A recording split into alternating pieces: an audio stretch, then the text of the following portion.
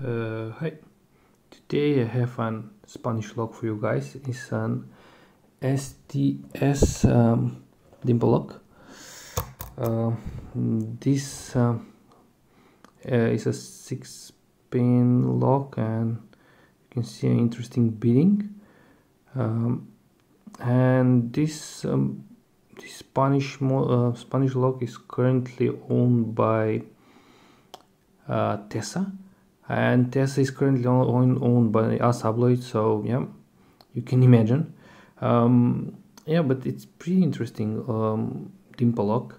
It's a small one, and it's I think cabinet lock, but it's a tricky pick because it has tempered pins, and you need to set it like multiple times, and on top of that, this can be rotated only 90 degrees, so you're limited. You cannot go both ways, but yeah, it's an interesting pick. If I pick it, I will show you the pins. You will see that the tempered one and the key pins, I think they are serrated.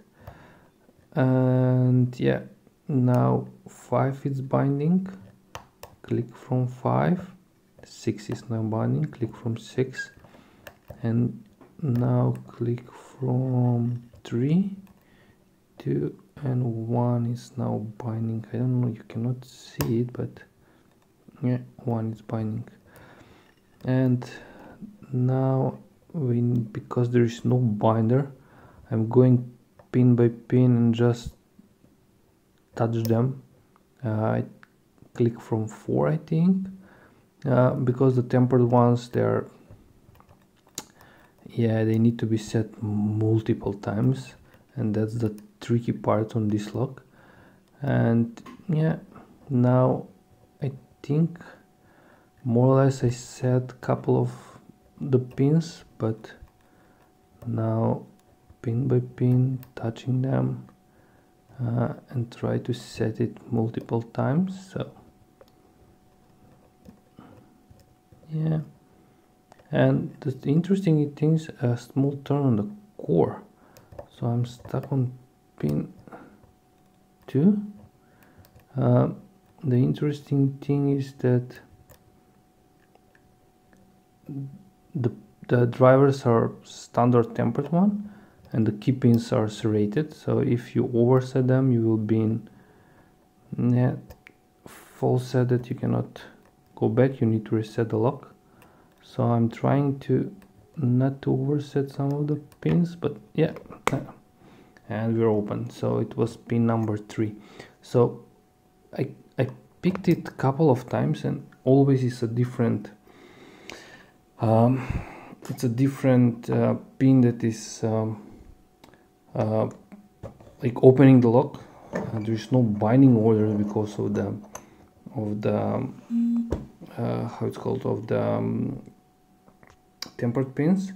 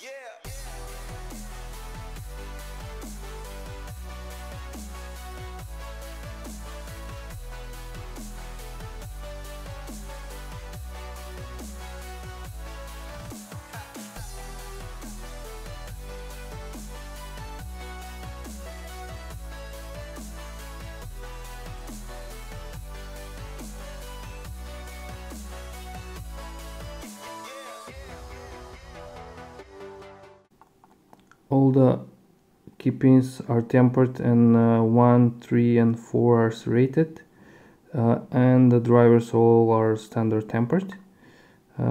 So yeah, that was the STS dimple lock, pick and cut it. So guys, thanks for watching, have a nice day, have a nice picking, and bye bye.